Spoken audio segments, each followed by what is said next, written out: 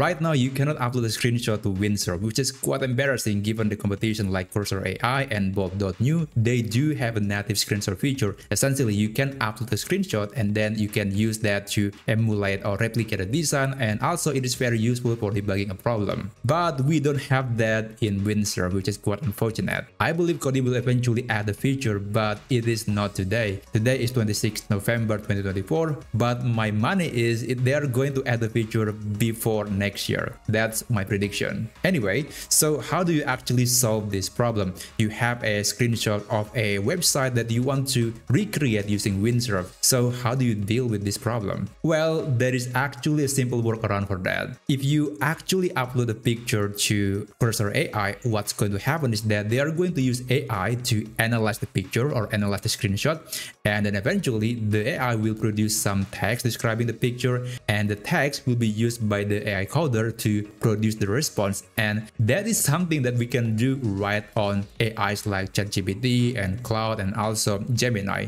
So I think you know where this video is going. In a sense, you can upload a picture to ChatGPT and then you can copy the response from ChatGPT and then you can put that response into Windsurf. But of course, you need a proper prompt in order to get the best response. So without further ado, let me show you how you can upload a screenshot to Windsurf. Let's get into it. Okay, so the first thing that you need to do is that you have to open a document or open a website that you want to take a screenshot on. In this example, I'm going to take a screenshot of this online tool called Percentage Calculator. So basically, I want to recreate this tool in Windsurf, and the first thing that I'm going to do is I'm going to take a screenshot of this tool and then I'm going to feed that screenshot into ChatGPT or other AI models. In order to take a screenshot, you can use whatever program you find the best. In Windows, there is a sniping tool. There is also a print screen method if you want, but I'm going to be using a software called PicPic. It is my favorite software to take a screenshot. It doesn't really matter what software you're using. I think this is just a lot easier. And after that, this picture is automatically saved to my computer, so I don't have to do anything else. Now I'm going to close this and I'm going to open Perplexity. Again, you can use any AI model. It could be ChatGPT, it could be Cloud, it could be Gemini, it could be any model that allows you to upload a picture. So I'm going to drag and drop this picture, the screenshot from this website, from Perplexity, and now we are going to insert the prompt. This is probably the most important part. Okay, this is the prompt that I'm going to be using. You are a UI/UX designer. The following is a screenshot of a percentage calculator web app. Your task is to analyze the screenshot, understand every single section in great detail like text, position, color, shape, etc. Provide a paragraph description about the look and possible functionality of each section. But this is not the final prompt. I'm going to add another line which is very important. Okay, this is an additional prompt that I add to ensure that the response is as detailed as possible. The extra prompt is I want to explain that like how a novel describes a scene. This last section is the one that literally changes everything.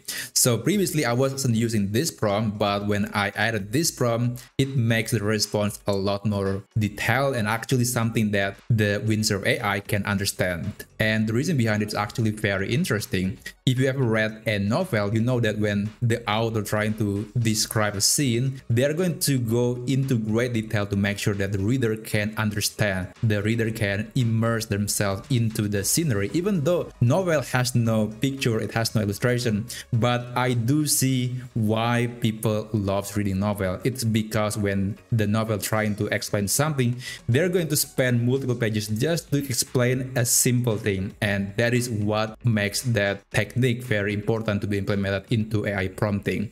After that, you can hit the enter button and let's see what it will come up with. Alright, this is the response that Perplexity, or in this case GPT-4o, is giving me. It is very long, even though this is very simple calculator app, but look at that. It's, you know, there are multiple paragraphs just to explain this simple percentage calculator app. So I'm going to just copy this prompt. Sorry, I'm going to just click the copy button right here and I'm going to open Windsurf. So let's start a new folder and I'm going to navigate right here. Let's open a new folder and this is, let's say, percentage calculator. Hit enter and select folder. Okay, all right, now I'm in a brand new workspace in Windsurf and I'm going to just paste the response from Perplexity to this cascade section, and I'm going to remove this citation section section, this is actually a residue from Perplexity. And after that, I'm going to ask the AI to generate an online app similar to the one that I was asking to Perplexity to describe. I just added this extra prompt to Windsurf, so it's essentially just telling the AI to create this online app. And I guess I need to change the screenshot here into something like web app. Okay, this is the prompt. I didn't change anything. This is something that the GPT-4o AI come up with. So that was the visual interpretation of the screenshot. And after that, I'm going to be selecting Cloud 3.5 as the model. Make sure to select the right mode and let's hit enter. Okay, now just wait for the AI to finish its job. Finally, let's click accept all and we can start testing the tool that the AI just created based on the screenshot description. There you go. This is the tool that Windsurf just come up with based on the screenshot description that we got from ChatGPT or from Perplexity. So just to give you a comparison, this is the original website and this is the recreation.